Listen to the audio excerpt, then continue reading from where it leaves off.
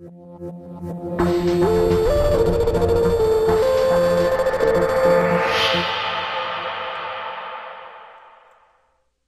everyone, this is Kyle with Digital Tutors, and in today's top tip video I'm going to show you how you can gain a lot more control over the placement of your Photoshop marquees.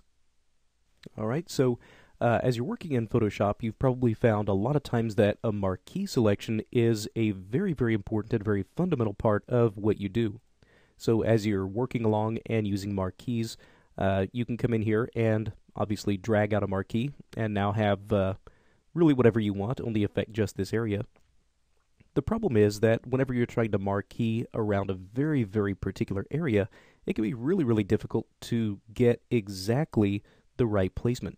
So for example, if I wanted to come in a little bit tighter, and let's say try to get in on one of these little circular portholes here, if I tried to use something like an elliptical marquee, you can see where if I tried to get this to align perfectly to this porthole, it's almost impossible to come in here and get this aligned perfectly. There's a lot of trial and error involved in getting this.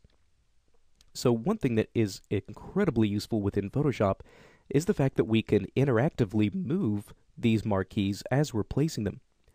So at this point, if I were to come in and draw out my marquee, okay, now at this point I have not let off my mouse. I'm still pressing and holding on my mouse button. But what I can do is, while I'm still pressing and dragging, I can now tap my spacebar, or rather press and hold my spacebar, and move this marquee around. Now as soon as I let off my spacebar, I can continue to click and drag and resize this. So now you can start to see where getting your marquees aligned and exactly where they need to be can become a much more manageable process. And we can use this trick with either of our marquee types, a rectangular or an elliptical. We can also use this with some other features inside of Photoshop. So for example, if we were to use something like the line tool, we can come in here and draw out our line. Now, using this exact same technique, I can press and hold my space bar, move this line to wherever I need it, let off my space bar, and continue to place this with my mouse. As soon as I let off, there's my line.